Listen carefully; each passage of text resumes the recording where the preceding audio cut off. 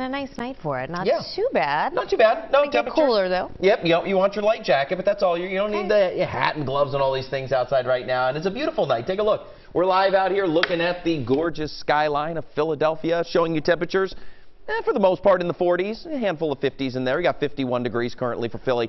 Skies are clear. Westchester, you guys at 50 degrees. Notice a little bit cooler, though, up around the Lehigh Valley.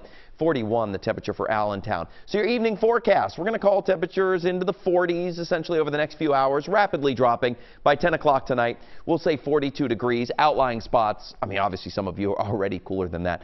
We're going to be in the 30s pretty quickly, eventually heading on down to the freezing territory for Philadelphia.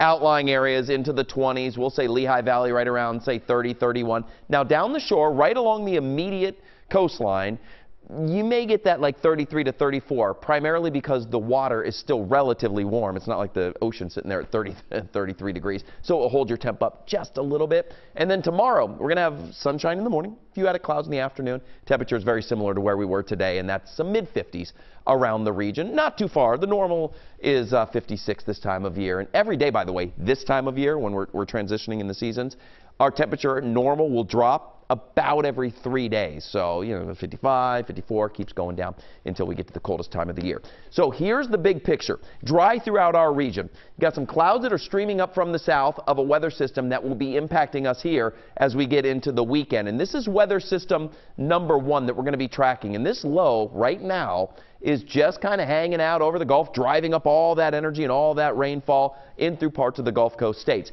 It's going to head our direction up the Atlantic seaboard, and the track of that low could make a big difference. If it tracks a little farther to the west, well, that's going to bring us the potential for a little more rain. Farther to the east, just the opposite. Then we have this system up through parts of Canada. It's a cold front, and it's going to move our direction as well. Both of these come together for our next weather maker. We're tracking rain and wind Friday night and Saturday morning. Look at the wind gusts throughout the day on Friday. They could reach about 30, 40 miles per hour until we get into Friday night, Saturday morning, and they lull a little bit. But then by Saturday afternoon, they're going to pick back up again, gusting 25, 30 miles per hour throughout the day. And I show you that because everybody's going to be dealing with the wind, not necessarily the rainfall, which does not look to be a tremendous amount right now. And that's late Friday. Your Friday's looking dry.